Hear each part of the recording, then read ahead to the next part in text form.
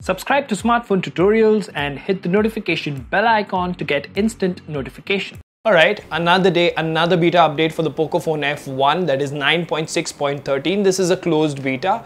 You will have to install it through TWRP, and we will talk about all those things in the entire video. But before we do that, let me tell you that MIUI 11 is around the corner. I don't have a specific date. A new stable update will be coming out for Poco F1 in June end or July 1st or 2nd week.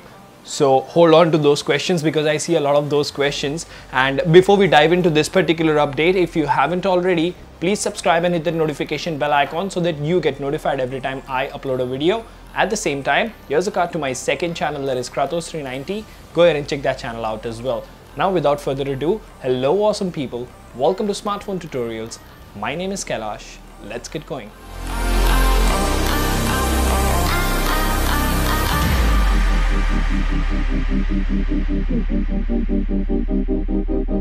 Alright guys, so welcome to another quick and first look video of MIUI 9.6.13 for the Pocophone F1.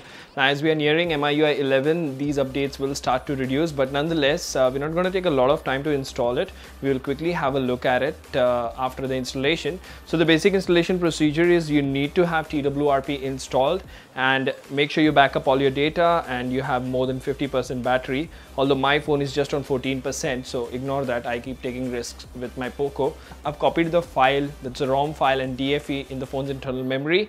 So wipe, advanced wipe, Dalvik, cache, system data. Then go to install, select the ROM file and select the disable force encryption. Wait for the flash to complete. Now there's nothing much after this, so I'll quickly boot into the ROM and then I'll get back to you guys and show you all the information. Alright guys, so the phone has booted up, and before we begin, before I show you around this particular update, let me just tell you what they have to say. So this is basically MIUI 10 Global Beta ROM 9.6.13 change log preview. The highlight over here is optimization and bug fixes. So what they have done here is they have optimized screenshot editing experience, optimized fast reply functions, support floating window to open instant messaging app notification, fixed incorrectly touching the notification bar during a call occasionally. I've not had that problem. I really hope you've not had that problem as well, but if you've had, well, guess what, they have fixed it in this particular beta. The screen fingerprint does not display. Now this is not for our phone, of course, because it doesn't have an in-display fingerprint scanner. Next up, calendar daily sync of events for India and optimization in FB birthdays. Now if you look at this daily sync of events for India, this is something which is hinting at MIUI 11.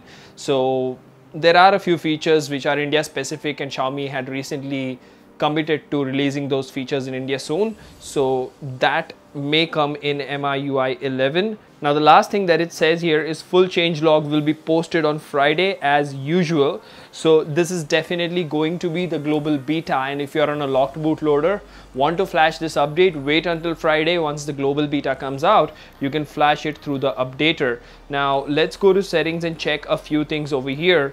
So if we go to about phone, this is of course 9.6.13 beta, and let's see what the security patch is. We are still on the 1st of May security patch. I really don't know what's up with Xiaomi. This is of course again based on Android 9.